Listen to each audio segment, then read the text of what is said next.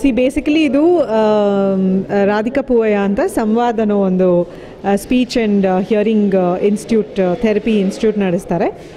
ಅವ್ರು ತೊಗೊಂಡಿರೋವಂಥ ಒಂದು initiative. Stammering ಅಂದರೆ ಏನು, ಅದು ಯಾವ ರೀತಿ ಎಫೆಕ್ಟ್ ಆಗುತ್ತೆ, ಎಲ್ಲ ಅದಿರೋರಿಗೆ ಗೊತ್ತು ಹೇಗೆ ಎಫೆಕ್ಟ್ ಆಗುತ್ತೆ ಅಂತ. ಅದಕ್ಕೆ ಕ್ಯೂರ್ ಇದೆಯಾ? ಅದು ಫಸ್ಟ್ ಆಫ್ ಆಲ್ ಒಂದು ಕಾಯಿಲೆ ಅಲ್ಲ, ಇಟ್ಸ್ ಜಸ್ಟ್ ಮಸಲ್ ಸ್ಪ್ಯಾಸಮ್, ಯಾರಿಗಾರು ಆಗ್ಬೋದು.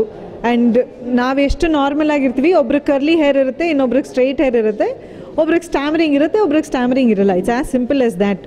ಸೊ ಮಕ್ಕಳಿದ್ದಾಗ ಅದನ್ನು ಕ್ಯೂರ್ ಮಾಡೋದು ಅಂದರೆ ಅದನ್ನು ಕಂಟ್ರೋಲ್ ಮಾಡೋ ರೀತಿ ಅವ್ರಿಗೆ ಥೆರಪಿ ಮೂಲಕ ಮಾಡಿಸ್ಬೋದು.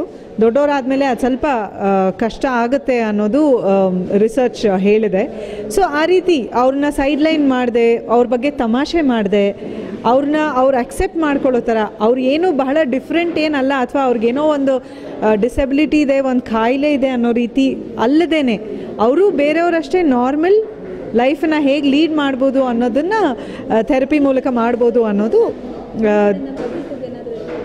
See that's what. ಈ ಥರ ಸಂವಾದ ಥರ ಇನ್ಸ್ಟಿಟ್ಯೂಟ್ನ ಕಾಂಟ್ಯಾಕ್ಟ್ ಮಾಡಿ, ನಿಮ್ಮ ಮಕ್ಳಿಗೆ ಆ ಥರ ಪ್ರಾಬ್ಲಮ್ಸ್ ಇದ್ದರೆ ಆ ಥರ ಕಾಂಟ್ಯಾಕ್ಟ್ ಮಾಡಿ. ಸೆಲ್ಫ್ ಹೆಲ್ಪ್ ಗ್ರೂಪ್ ಇದೆ, ಇವತ್ತಿಲ್ಲಿ ಬಂದಿದ್ದಾರೆ ಇಂಡಿಯನ್ ಸ್ಟ್ಯಾಮರಿಂಗ್ ಅಸೋಸಿಯೇಷನ್ ಅವರು.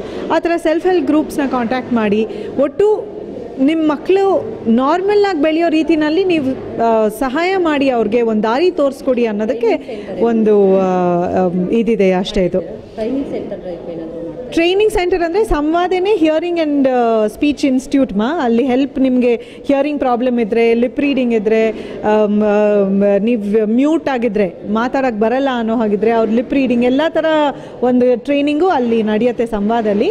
ಅವ್ರ ಜೊತೆಗೆ ನಮ್ಮ stammering association, Indian stammering association ಇದೆ, ಅವ್ರದ್ದು ಸೆಲ್ಫ್ ಹೆಲ್ಪ್ ಗ್ರೂಪ್ ಇದೆ. ಸೊ ಈ ರೀತಿ ನೀವು ಕಾಂಟ್ಯಾಕ್ಟ್ ಮಾಡಿದ್ರೆ then you will definitely get help for your children if you have this problem in your family. Thank you.